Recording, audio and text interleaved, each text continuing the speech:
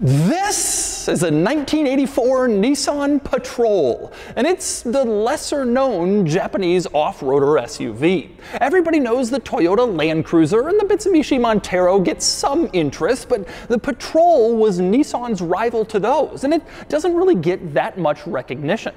Today, I'm going to review the Patrol and show you all of its quirks and features, and show you what you're missing. Before I get started, big news, this Nissan Patrol is currently for sale, being auctioned live on Cars and Bids. This Patrol has four-wheel drive, a manual transmission, and some cool upgrades and enhancements, and it's offered with no reserve. So, once you finish watching this video, click the link in the description below to head over to the live auction for this Nissan Patrol, where you can bid on it and buy it only on Cars and Bids.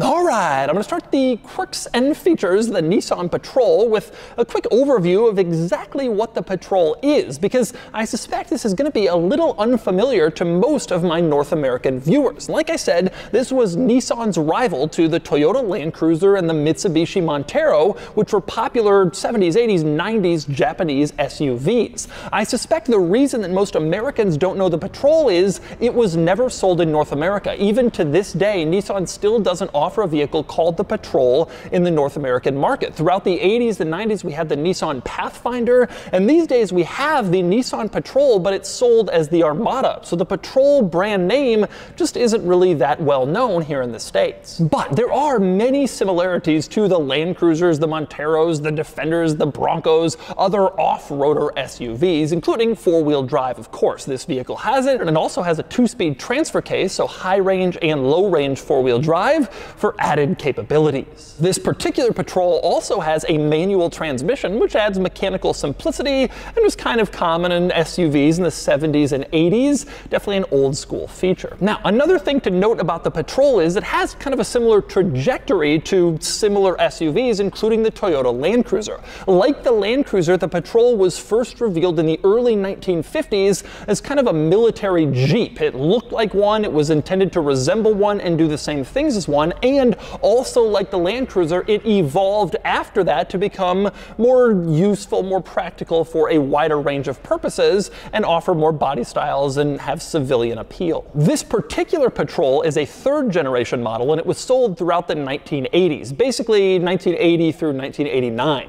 And it was offered in several body styles. You could get a two-door SUV, a four-door SUV like this one, a two-door pickup truck, or a Nissan Patrol fire truck, which was also similar to the Land Cruiser. There are a lot of Land Cruiser fire trucks out there, but you could also get a Patrol. So let's talk through the quirks and features, one of which you'll immediately notice this Patrol is right-hand drive. Pretty common since a lot of these were sold new in Japan, Australia. This one came from South Africa, which is also a right-hand drive market, and so the steering wheel is over here on the wrong side for North America. And speaking of that steering wheel, one interesting thing about it is the horn situation. You have a horn button in the middle. You can see Nissan with a horn. You press that and it honks, but you also have horn buttons on the left side, over on the right side, and below.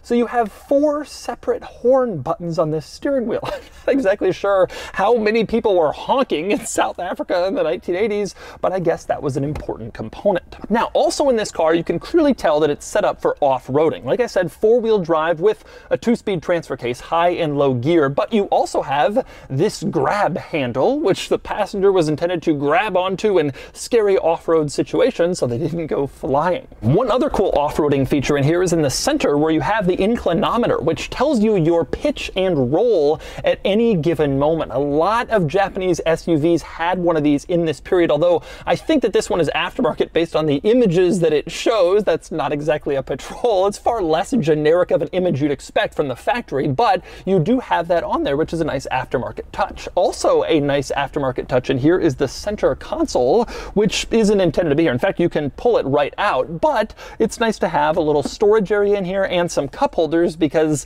this car didn't come like that from the factory. A very basic old school SUV. Also worth pointing out up here, one other nice feature, this has air conditioning, or at least it would have from the factory. It's not currently set up in this Patrol, but AC in a vehicle like this would have been a nice comfort feature to have in an otherwise rough and tumble off-roader. And next up we move into the back seat, where you won't find anything particularly exciting or unusual or interesting at all, except that rear seat room is actually kind of tight. Sitting back here, my knees are right up against the seat. Feels a little tight in here, and that's because this Patrol has 3-row seating. There's a 3rd row in back. This is a common feature now in SUVs, but it was tremendously uncommon in SUVs from this era. The Land Cruiser didn't have it. The Montero, I can't think of any that did. Vans offered 3-row sitting at this time, but not SUVs, and that would have added some real practicality and a big differentiation point for the Patrol. The reason the 2nd row is a little tight is because they had to move it forward a bit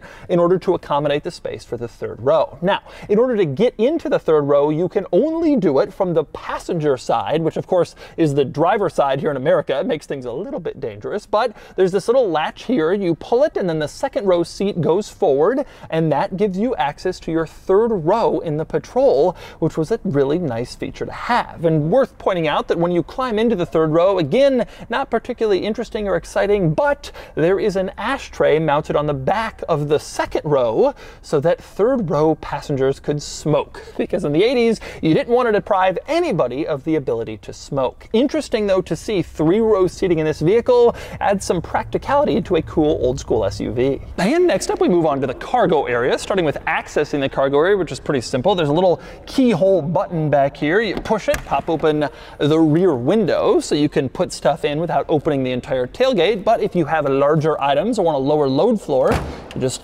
open up the tailgate and then you're in. From here you can see the cargo area, and there's actually some decent space behind the 3rd row, which is unusual even in modern 3-row vehicles. Usually it's pretty small, and here it's not huge, but it's there. So 3 rows of passengers and space behind. Also worth pointing out, this 3rd row can be folded if you want even more space, or removed entirely if you don't really need it and you just want a large cargo area. And next up we move under the hood in the Patrol. These were offered with several different engines that you could choose from. This particular example has a 2.8 liter gasoline 6-cylinder, which was very similar to the engine used in the Datsun Z from this era. The difference was the Z got a fuel injected version. This is a carbureted version, but otherwise same size and a lot of similarities. Interestingly, not that much power, 120 horsepower and 150 pound-feet of torque, give or take. And of course, that was back when this was new 40 years ago, but that's the powertrain in this Patrol. And finally, I want to talk about some of the off-road upgrades to this particular Patrol that seem to make it more capable off the pavement, or at least look cooler. Starting with this roof rack, you can stick stuff up there.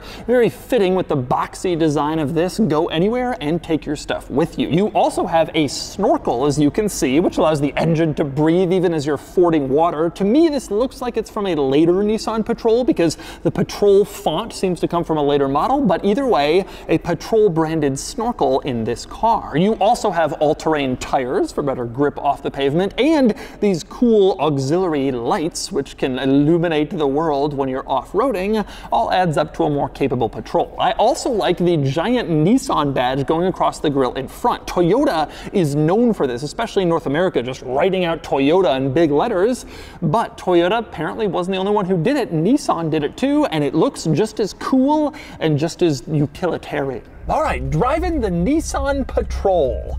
And a quick thank you to Garage Collective for allowing me this space to film. It's like a cool San Diego car member community and car storage facility. You can check out Garage Collective by clicking the link in the description below. So thank you to Garage Collective. But let's talk Patrol. So, I mean, you know, the interesting thing about the Patrol is, like I said, not really all that well known here in the States, but very similar to a lot of vehicles that are beloved here in the States. Your Mitsubishi Montero, I mean, I think this looks a lot like a Mitsubishi Montero, especially in 4-door form. A 2-door Patrol looks a lot like a 70 series Toyota Land Cruiser. They're very similar vehicles, too. I mean, boxy 4-wheel drive, similar powertrains, similar time frames. It's all about the same. It's just that the Patrol isn't quite as well known. So, driving the Patrol, you can clearly tell very quickly that this is also very similar to Montero, Land Cruiser, etc. when you're out on the road. You have It's very similar driving feel, driving position, the boxy, the plastic in the interior, it's all really similar. And you have a similar sort of powertrain. You have a gasoline 6-cylinder engine. It's kind of an eager little engine, very connected to the pedal. Like you press it, it revs very loudly and quickly, but obviously doesn't do a great job of moving this vehicle since it's not very powerful, and this is a relatively large car. Still, you know, you get what you expect, basically, is how I would describe the powertrain.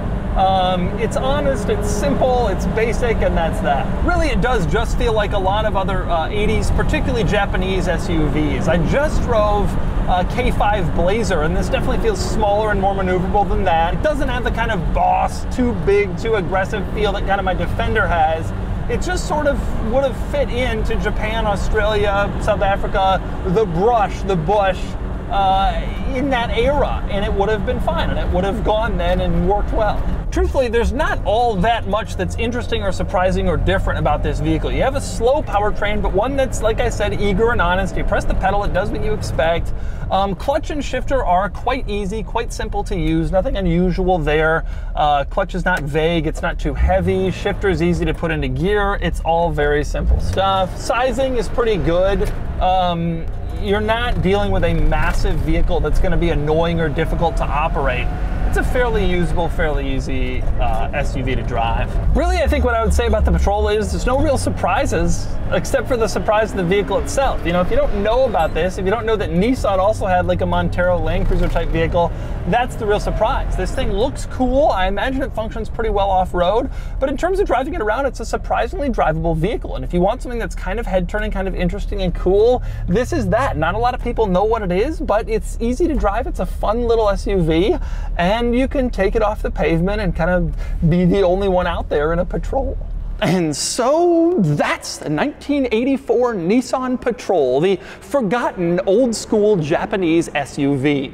These are more quirky and more obscure than a Toyota Land Cruiser, and you'll certainly stand out on the trails if you have a Patrol, and you can buy this one on Cars and Bids. Anyway, now it's time to give the Patrol a Doug score.